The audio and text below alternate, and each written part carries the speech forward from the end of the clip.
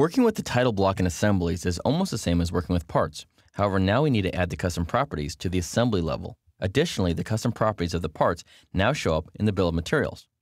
To get started, let's go ahead and open up 20.4. You can see I already have my bill of materials and balloons here, but what we're missing is the title block information. We don't have a title, we don't have a drawing number, revision, drawn by, checked by. Any of that information is all missing. Now, what I could do is I come up here to the notes, click on that, and come down here and start adding notes to my title block, but that's really not what you want to be doing. Because what happens is that those notes only stay with this one drawing.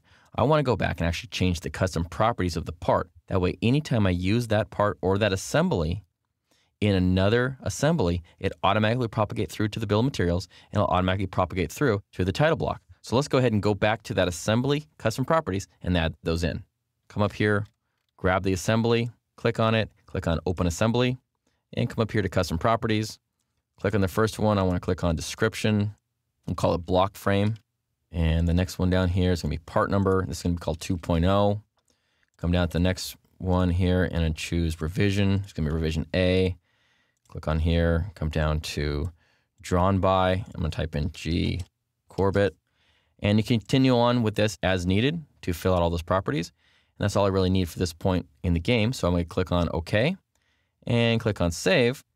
Now come back over here to the sheet, and these properties should automatically have filled out in the title block, and they have. So you see we've got a description, we've got a part number, we have a revision, we have my name up here, and if I were to fill out even more of these, like material and finish, those would show up here as well. So it's a great way to get all that information in. And then again, if you're going to be using this subassembly in another higher level assembly, it's going to be in a bill of materials. You then see that information here in the bill of materials. Working with custom properties, sheet notes, and the title block can be a big job. My recommendation is to fill out the custom properties as you go and establish a part numbering system and naming convention right from the start.